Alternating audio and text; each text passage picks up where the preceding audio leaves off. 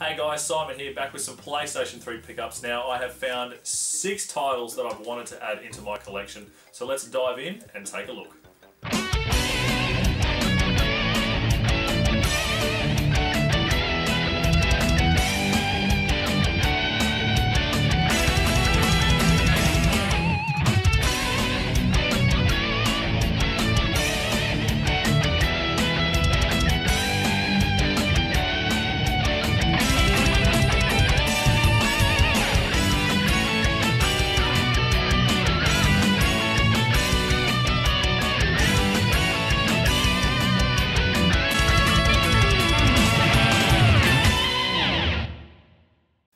Okay, first up is a copy of 3D Dot Game Heroes. Now, this was developed by Silicon Studios and published by From Software. Now, the gameplay in this game really resembles that of a 1980s action-adventure throwback that kind of pays homage to the original Legend of Zelda with its art style and gameplay. Now, if you're a fan of the original Legend of Zelda, you're going to love this game. It just looks great, plays great. The atmosphere really pulls you in, and it's such a quirky and unique game, and it's probably one of the games I'd consider a hidden gem on the PlayStation 3. So, as mentioned, if you're a fan of the original Legend of Zelda, go out and pick this game up. You are just going to have so much fun with it. However, it can be a little expensive, with copies going from anywhere between $20 to $40, but definitely worth a look at. Next up, I have a copy of Metal Gear Solid: The Legacy Collection. Now, this is really good value for money. There is so much content on this collection, it's crazy. It contains all of the Metal Gear games from the original, all the way up to Guns of the Patriots and Peace Walker that was released on the PSP. Now, the main driving force for me to pick this up was the fact it came with the original Metal Gear and Metal Gear 2 Solid Snake. Those two titles were originally released on the NES, and I didn't have an NES back in the day, so I never had a chance to play those games. But with this collection, I can kind of now go through and replay everything and refresh myself on the story and lore of the Metal Gear series in preparation for the Phantom Pain that releases later this year. So, second pickup, Metal Gear Solid: The Legacy Collection.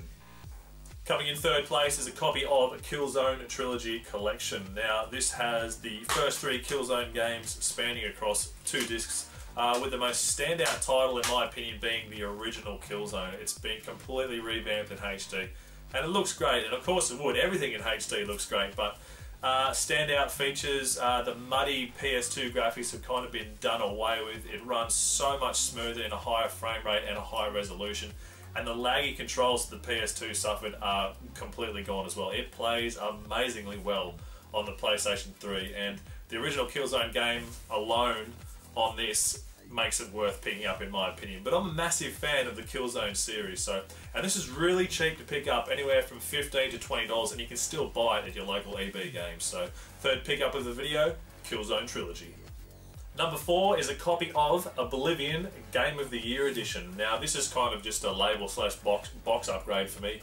I already have this, but it's the Platinum version, and I don't like the Platinum versions. I really just want to collect kind of the original Black Label versions of the game. So I managed to find a copy of this really cheap. It's everywhere. No matter where you look, you will probably find a copy of Oblivion. Whether you're garage sailing, you're on eBay, no matter where you are, this game will turn up. But it is brilliant.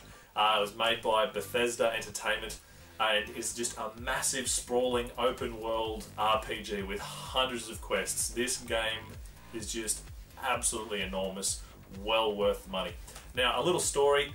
My first experience with Oblivion was also kind of my first dive into console gaming for the 7th generation. At the time, I was heavily into PCs, didn't even really give consoles a second chance. But I picked up a copy of this for my PlayStation 3, chucked it in, loaded it up, and everyone can relate to this. The first time you walked out of the sewer, out onto that wharf area in Timriel, and you just looked and you could see all the mountain range, the water was running, you could see the breeze blowing kind of the grass around and the music in the background, and it was amazing. And like, my jaw literally dropped. I didn't know consoles could push graphical limits like this game did for the time, and I was just amazed. And this game really helped me actually get back into console gaming, so I'm glad I originally bought it back then. But brilliant game, pick it up if you haven't played it, Oblivion. Okay, we are now down to the last two titles of the video, and the second last is a copy of DuckTales Remastered. Now, I haven't played this version yet, so I can't really comment too much. However, I did play a lot of the original version back when I was a child. I would go over to my friend's place for a sleepover, and we would both sit there and play the Nintendo non-stop.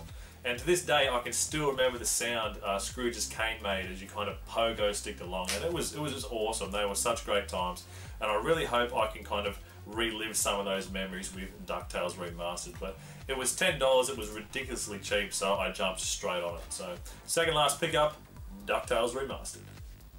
Now for the last pickup of the video, and it is a copy of Wipeout Fury HD. Once again, I haven't played this version, so I can't comment too much, but it was $15 by it now. This was from eBay. It was pretty hard to find. I had to get it from Europe. I'm a big fan of the Wipeout series. I played a ton of the original Wipeout and Wipeout 2097 and Wipeout 3 on the original PlayStation, but I preferred those titles because they were in the hands of Psygnosis, where Psygnosis doesn't have control of the Wipeout series anymore. But really cheap, I will give it a go. Why not? Let's see if it can hold up to the standards of Wipeout 2097, because that was a ridiculously good game. But last pickup, Wipeout Fury. Okay guys, so that is basically it. However, if you've made it this far in the video, it's time for the bonus section, which is Pickup of the Week. And today's Pickup of the Week is the PlayStation 3 Bluetooth keyboard. $7 in an EB Games bargain bin buried down the bottom. Yes please, you don't have to ask me twice. And you know what, we'll do a quick unboxing on air. We'll have a look and see what's inside. So we'll just try and pop it open without ripping the box. Straight away we are greeted with just a quick start guide. We have 2 batteries. Just on the top panel here, shows you how to load the batteries and set it up on your system, and basically shows you a little bit of a key layout there. Pop the tab open, there's the keyboard. It's actually quite small and it's really light, so that's awesome. So we'll get the protective off it first. Wow, that looks really cool. That's a really slimline little keyboard. As you can see, the keys don't stick up. You've got a little kind of mouse cursor just here. That looks awesome. Because it's Bluetooth, this will probably work with my tablet as well, so that's a bonus. On the back, it's all glossy. I've got my fingerprints on it already, and the PlayStation logo. So that's pretty cool. And like I said, for $7, yeah, I'll jump on that straight away. So, pickup of the week, the PlayStation 3 Bluetooth keyboard. So, that's it guys, that is the end of today's video. Thank you very much for watching. Now in the next episode of the PSX Collector, it's going to be a Q&A. So like I said, if you've made it this far in the video, if you would like to now ask a question, you can in the comments below. You have until the 10th to put something down and I will answer that for you in the next video. So thank you very much for watching guys. I'm Simon, aka the PSX Collector. Feel free to comment, like and subscribe. Thank you for watching and I'll see you next time. Thanks guys. Hey.